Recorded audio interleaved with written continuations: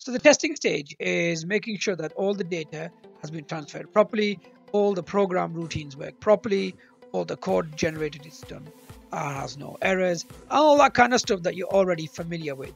And you do this by having 2 or 3 different types of test data. You have typical data, extreme data, and erroneous data, which we'll look at a bit later on. However, the bit of testing that I want you to bear in mind is called black box and white box testing.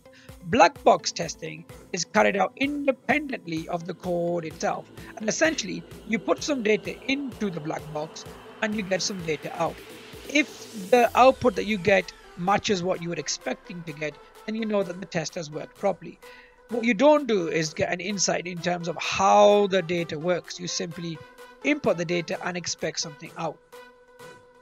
Whereas white box testing, this consists of looking at the code and generating the data that tests the logic and structure of the program. So then you put in code and you understand what needs to be done with that code or that data and what should come out. So there's a lot more in terms of what's happening with the data when we do white box testing. Okay, there's a big difference there. So black box testing is just looking at the output to make sure that it meets the test plan, whereas white box testing is looking at the structures and the code manipulation that takes place. You've also got alpha and beta testing. Alpha and beta testing are 2 early types of testing that you can carry out as a program developer.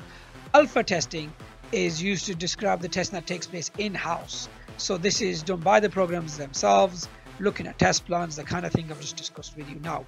Whereas beta testing involves giving the system out to a group of people who are or potentially are your customers and letting them test it and get back to you about any problems. And Microsoft do this all the time. They'll develop a program they think works pretty well. Rather than spend hours and millions of pounds testing the system themselves, they release a beta version which programmers and enthusiasts can then test themselves. And of course, you can get money for being a beta tester. The only difference is you need to give some feedback at the end of your testing to the developers so they can then fix the programs.